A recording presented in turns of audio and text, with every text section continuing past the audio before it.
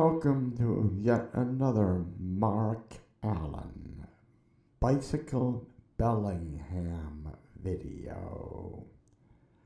This is going to be a little bit different than my other bicycle videos. We're going to talk about some very serious topics during this video.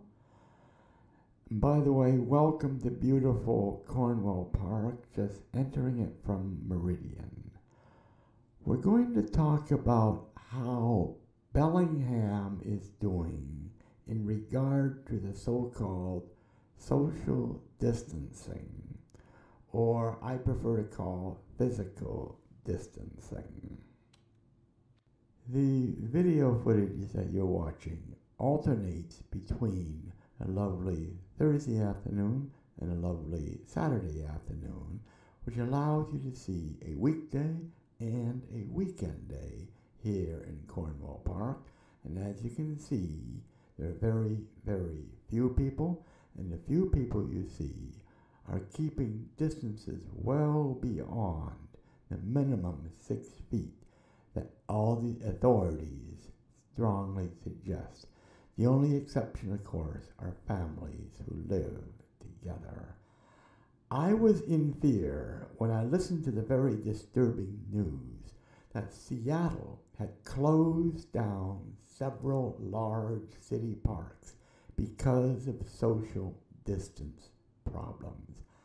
I wanted to see for myself and be witness with you through this video of what's happening here in Bellingham. And I'm very, very happy to show you what I am seeing right now.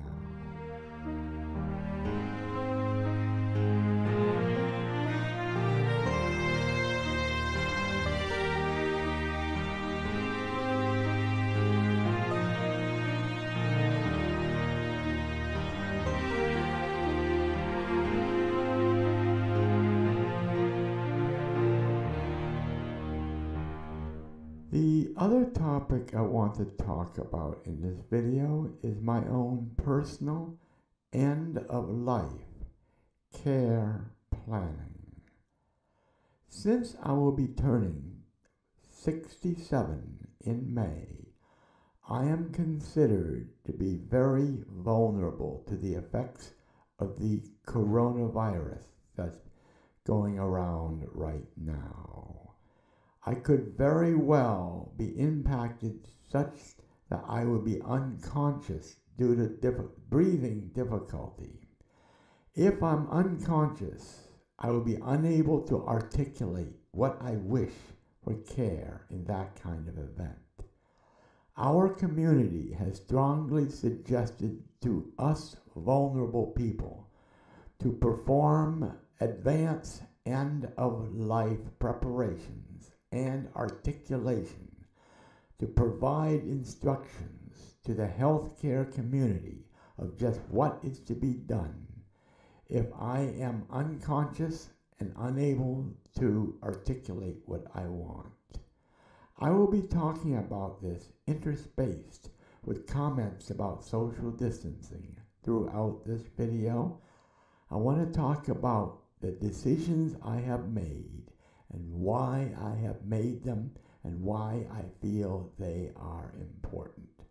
My goal is to try to encourage you all to start to think and discuss this kind of topic, which can be difficult, with your closest friends and family, and articulate your decision using various forms to your healthcare providers so they know in advance.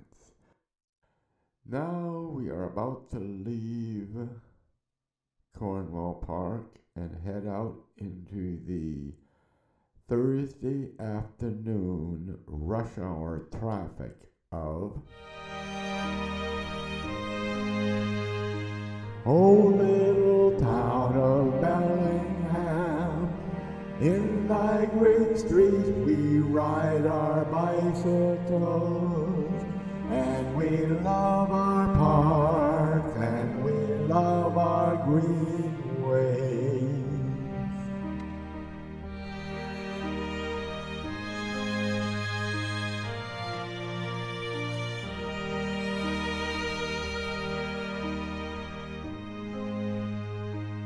And may we be gracious and loving stewards of this land, so that we and all future people can live on it in full harmony.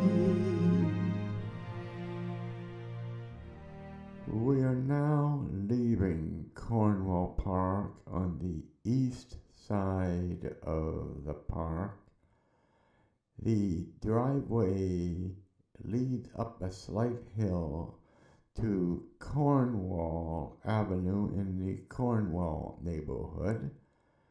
Normally this part of Cornwall is fairly quiet, so it is especially quiet today. Now as we come to this intersection up here, normally this is very, very busy. Now since I cannot trip the sensors, nor do I want to touch the pedestrian push buttons, I will make sure all traffic is clear and go ahead and proceed through the signal. Which brings to a point.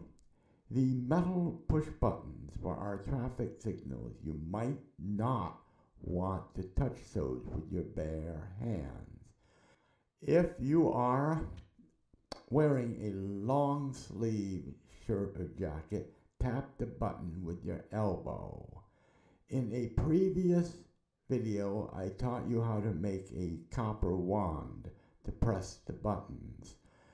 If you don't have that, you can grab a nearby stick or broken branch or a stone and whack the button with that.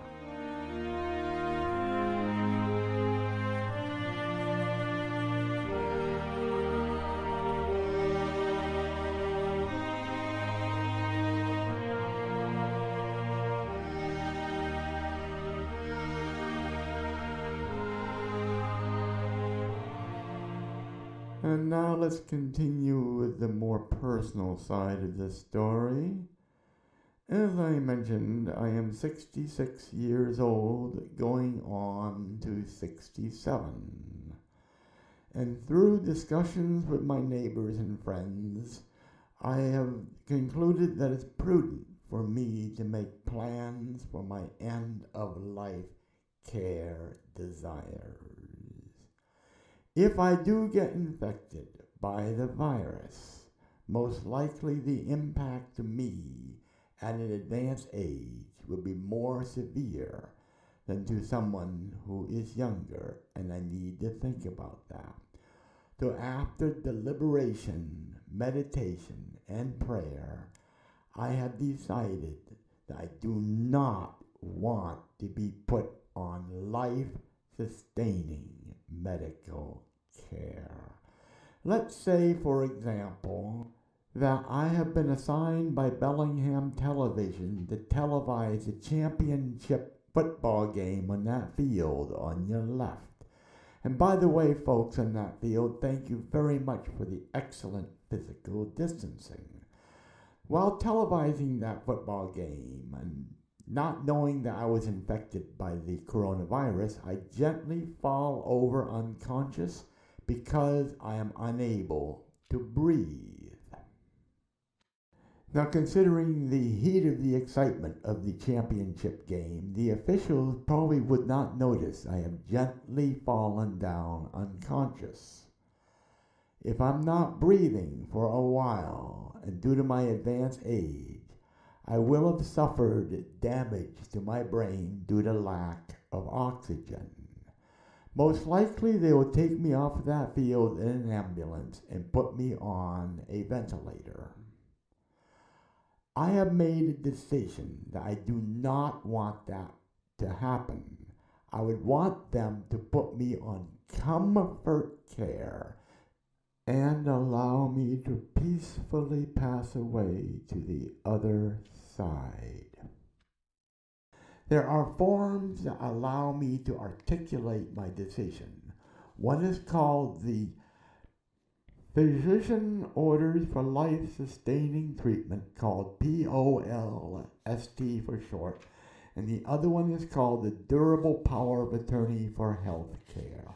Right now you see me heading toward the doctor's office to pick up these forms. However, I cannot show you that visit because HIPAA prohibits me from videoing a medical facility. If I did so, I would be punished by that HIPAA rule. Here you see copies of the form, slightly modified to display examples of my active, colorful lifestyle to create entertainment as the society maven for our fine little town. If I had that severe brain damage, most likely I would not be able to continue in my lifestyle and my role as the entertainer for our city. Here is a written articulation of my desires that if anything were to happen to me, a heart attack, stop breathing, a stroke, or any other severe event that causes damage to a major part of my body. What this means is that I do not want life-sustaining treatment whatsoever. For example, I do not want to have assisted breathing. I do not want to have intravenous feeding of nutrition. I do not want to have intravenous hydration with the exception of comfort.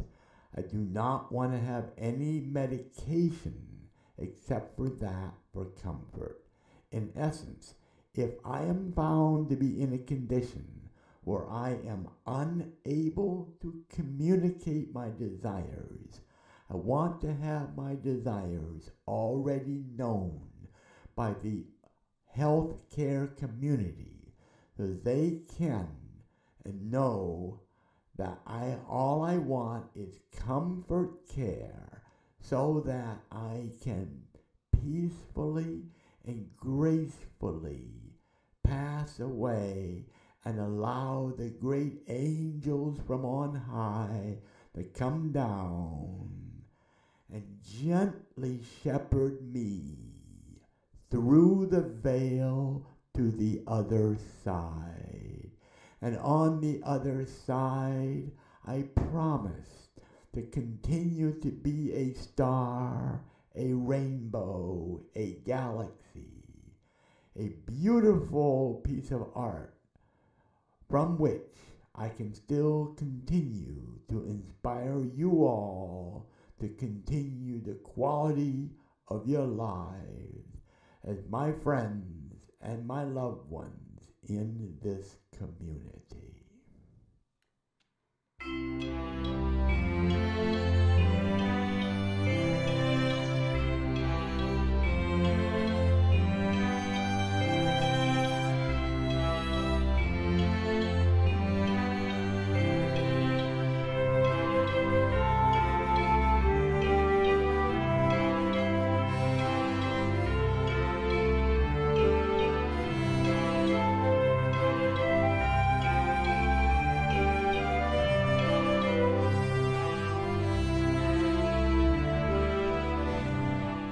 Here we are at the southwestern end of Railroad Avenue between the apartment blocks.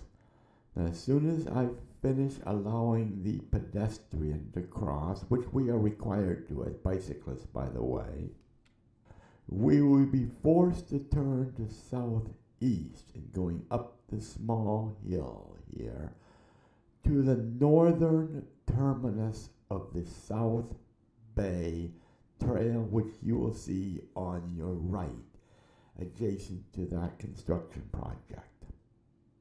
By the way, I'd like to point out that the footage throughout our journey to and through Boulevard Park will alternate between a Thursday afternoon and a Saturday afternoon, which will give you the opportunity to compare how much traffic there is on this trail and in Boulevard Park on a weekday and a Saturday.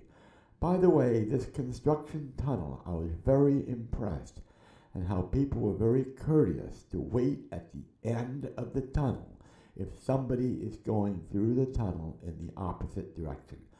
Very good exercise in physical distancing.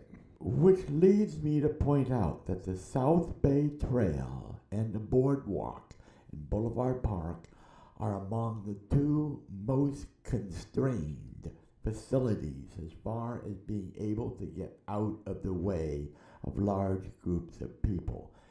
With most of the trails and most of the other parks in Bellingham's park system, it is easy to get off the trail either onto adjacent streets or adjacent grassy areas to get out of the way. Here, as you can see, this trail is very constrained with a fence on one side and a steep grade on the other side. However, as you notice, both on the Thursday afternoon and the Saturday afternoon, traffic on this trail is very light, and I found it very easy to maintain or exceed the minimum 6-foot physical distancing that's recommended by the health authorities. Both days, by the way, were very lovely, beautiful, sunny days with comfortable temperatures. Once again, this completely debunks the fear that I had when I heard the news reports and the speech by the mayor of Seattle, which is about 90 miles south of here. The crowds they're experiencing in Seattle are not what we're seeing here. Now, welcome to Boulevard Park. I'm going to kind of go through this railroad crossing twice. Again, once on a Thursday afternoon and once on a Saturday afternoon to show you what kind of traffic there is. Boulevard Park is one of the two most busy parks in our park system here in Bellingham, the other one being Bloedel Donovan Park. Knowing that, the city has put up posters like this one that remind us to please maintain the minimum 6 feet physical distancing. The footage you're seeing now is alternating between a Thursday and a Saturday, which demonstrates that on both of those days, there were relatively few people here in Boulevard Park, and they were all staying well above 6 feet from each other. The only exceptions are being families. This is a very pleasant thing to observe, having heard the disturbing news from Seattle, 90 miles south of here. There are some people here playing frisbee, but as you can see, they're well beyond 6 feet apart. The one component of Boulevard Park, however, is the boardwalk, which is perhaps the most constrained facility that the Bellingham Parks and Recreation system has. As you can see, it is over water and there's a railing on either side. Now, once again, there is a poster to remind us to stay 6 feet apart. This can be quite challenging here on the boardwalk, and may I suggest on very, very busy days, you might want to stay off of the boardwalk. Today, on both the Thursday and the Saturday, it looks to be okay. Now, it was a close call with those people. That trail, by the way, is about 10 feet wide, just for your reference. By the way, a little trivia. The rough water is on a Saturday. The glassy, smooth water is on the Thursday. I'm going to open up my bicycle camera sound so you can hear me give a warning. Hello! Thank you. I try to shout out or sing a warning to those I'm coming up to from behind. I figure it's the most polite thing I can do. In case you didn't hear it, I sang, "Hello," when I came up to the couple who were in front of me. That also shows you why I don't normally use the microphone on the camera. But you probably noticed a horrible, loud sound from the wind. Here we are coming up towards the Taylor Street dock. This is perhaps one of the more crowded and constrained parts of the trail. And as you can see, we have some swimmers on the dock. I want to remind you this is April, so you can imagine how many people will be on this part of the Taylor Street dock and the boardwalk in July and August. So consider that, especially if the coronavirus event is still going on in full swing. So enjoy some music, and I'll be back to talk about some more personal things.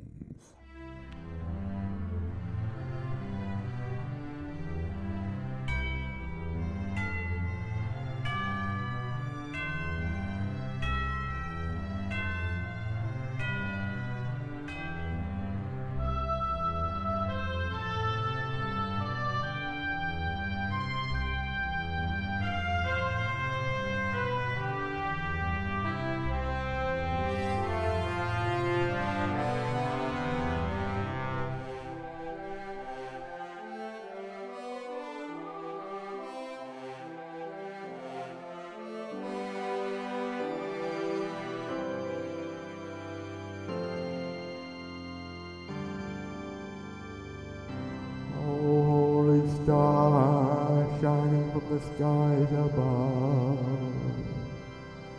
I see you in my dreams. Help me understand the true nature of your love. Help me embrace you with my deepest love. For it is your beauty, your light, and your rainbow. Help me take your rainbow and shine it upon the world. And to the ancestors among the stars and the galaxy, for all whom I know and all whom I don't know, let my love go up to the galaxies and embrace you all. And I yearn for your love from the galaxies to this world. Now, speaking of ancestors from the galaxies, those whom I know and those whom I don't know, I would like to talk about an out-of-body experience that I had recently. While I was doing some research on the history of the gay and lesbian movement, especially back in 1969, the time of the Stonewall riots, which was the event that marked a milestone in the gay and lesbian movement in the United States and the world. When looking at some old photographs of the riots, an image shouted out at me. There was an image of a youth, a gay runaway youth who ran away from his home to New York City in 1960s. He looked just like I did when I was a youth. However, beyond that, I felt an immediate full connection that he was inside of my soul and I was inside of his soul. It was not an attraction like a romantic attraction, but a full-blown connection, that there was a pipeline between his soul and his mind and my soul and my mind. Now, I never knew him at the time, and I never heard of him until a few months ago. His name was Jackie Hormona. As you can see on your screen, you can look him up online using that spelling. You will find an old photograph where you see him. He is the blonde youth on the far left who looked like he was trying to push a policeman away from him and the other youth in the crowd.